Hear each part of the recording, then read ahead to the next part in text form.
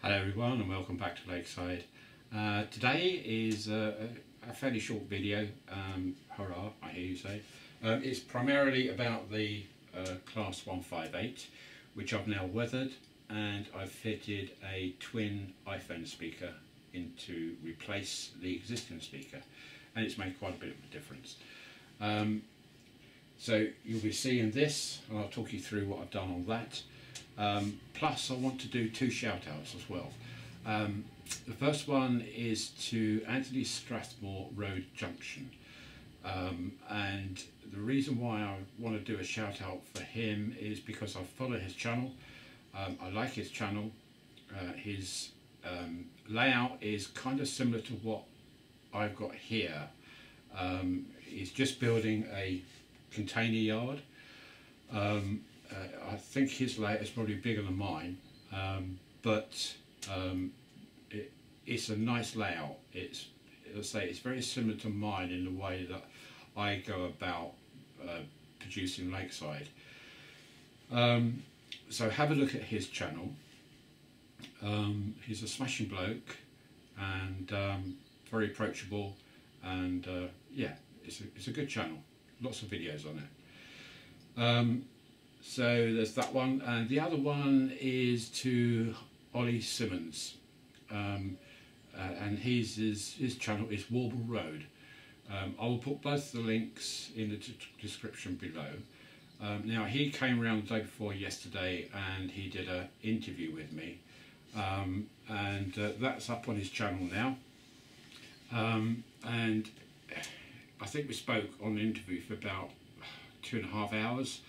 But he's knocked the video right down now to about 45 minutes, I think. And that includes some lovely shots, actually, of the layout too. So have a look at that.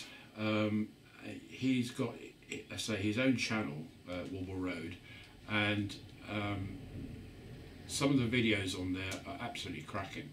He does a few how-tos, airbrushing, etc. So it's worth going over to have a look. Very talented young man, actually. So have a look at his channel too. So let's crack on, and I'll show you how far I've got with the 158 so far. It's not totally finished as regards to weathering, but it's not far off it. Okay, so bye for now, and hope you enjoy the video. Okay, so bye. Hello again. So in front of you, you can see the new Class 158 I bought the other week. That was from Rails, and I've now taken it apart as per what I normally do, and I've put in a different speaker which is from Roads and Rails, and it's the mini twin iPhone speaker, and it replaced, I'll show you the difference actually, bear with me. So here is the speaker which is fitted, which is absolutely tiny, but you can see the two connectors just there, and it actually rests like that and connects to the printed circuit board which is on top just here. There's two circuit boards, one at the bottom and one at the top, and the top one is for the LEDs, for the lighting, and for the speaker. And so that, where is it here? And so that gets screwed to the connector, which is just two brass plates on the circuit board. So really it's just a case of unscrewing that from the circuit board, and that just comes away. Very easy. And this is what's inside. I've got two of these, and this is what's inside now, and it's certainly a remarkable improvement over that speaker. I mean, for the size of it, it actually gives out quite a good sound, but not great.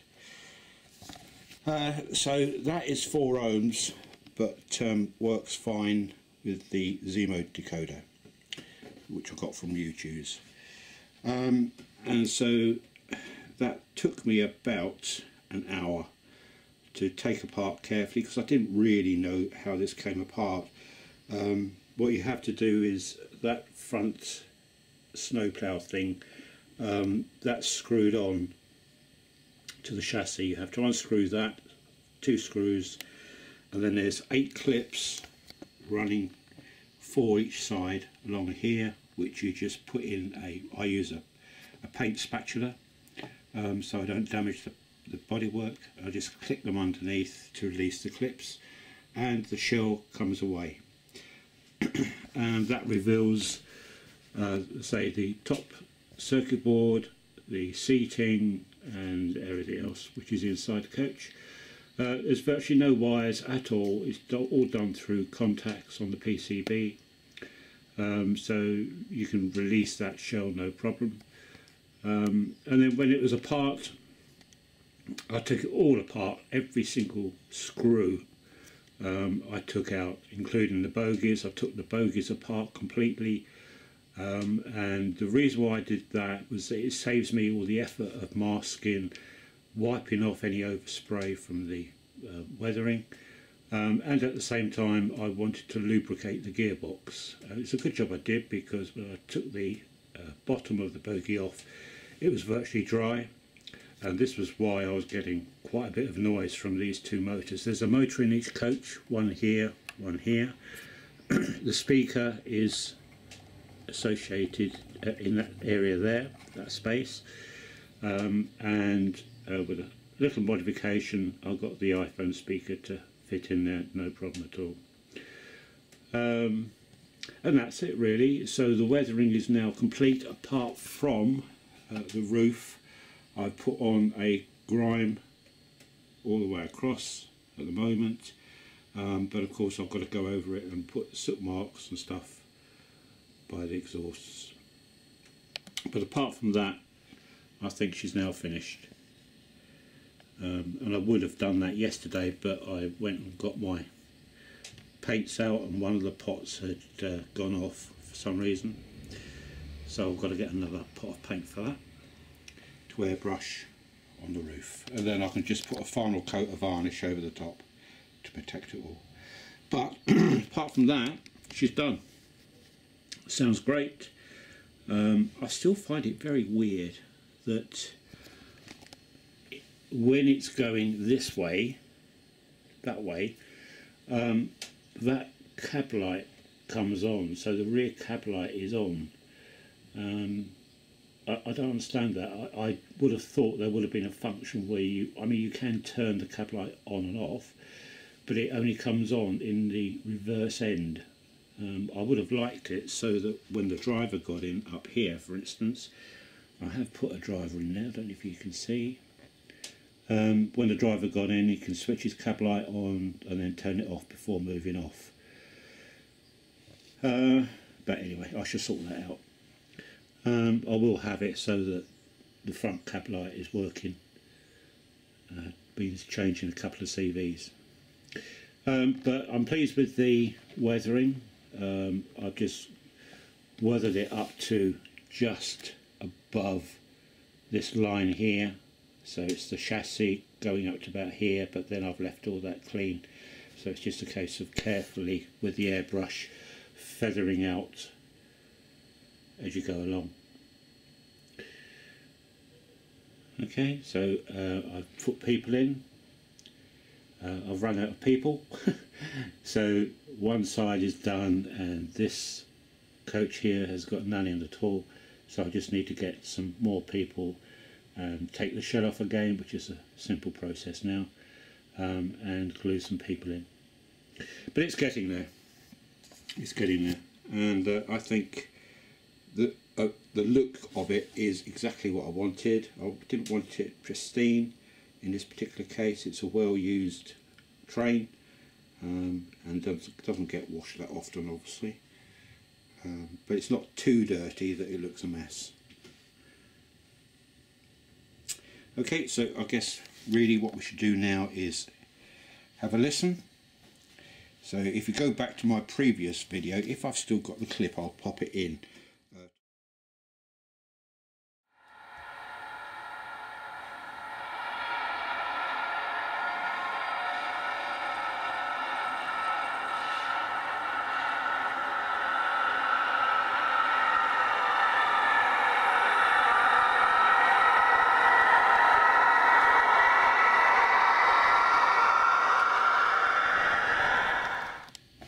Okay, so let's start it up.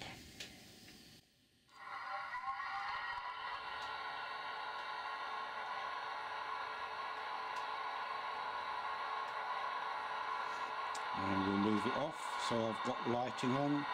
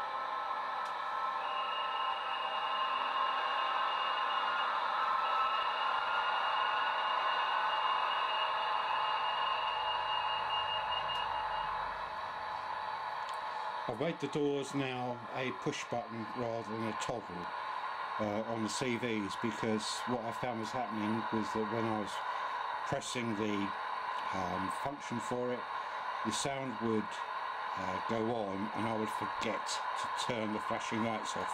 So I've done it as a press button so that it actually turns off when I release it. Just another little thing you can do in the CVs.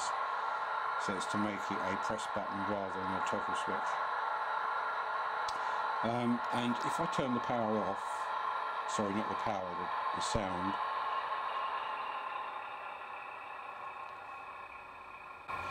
and I'll move it off again. Now, when I first got this, it sounded horrendous. The noise from both the motors was incredible. You'll now get to hear it now that I've lubricated it.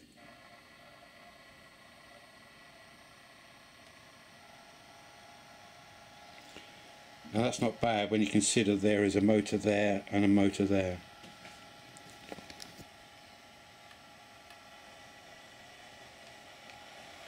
Very, very quiet.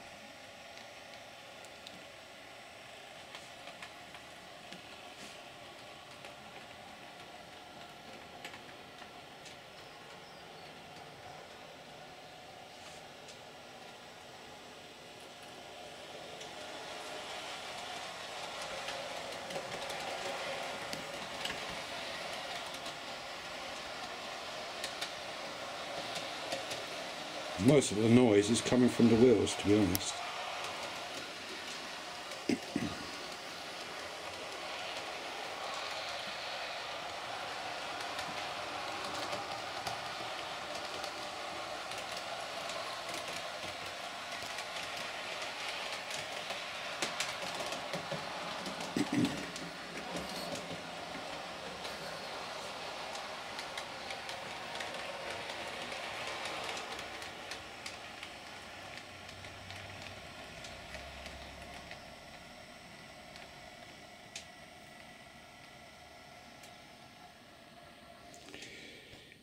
So I think that paid off, lubricating those two motors and bogies. The gearbox was, I say, absolutely bone dry. There was a little tiny bit of grease on one of the axles, but that was about it. So I guess they put the grease in, but it hasn't spread across to all the other gears within the gearbox. But it's working fine now. So there you go. I just thought I would show you that, and hopefully I can now get back on to doing this area up here, which is my next project. Oh, that's something I meant to show you. while I was at the model shop the other day, I saw this and I thought, oh, that would look really, Royal Mail van, that would look really nice on the road at the back. So I bought myself that as well. It was only a £5. Fan, might as well pop that up there. Oh, there you go. One Royal Mail van. Okay, so that's it for now, folks, and hopefully the next video I will show you will be the progress on that area there. Okay, so bye for now, and I'll speak to you later. Bye.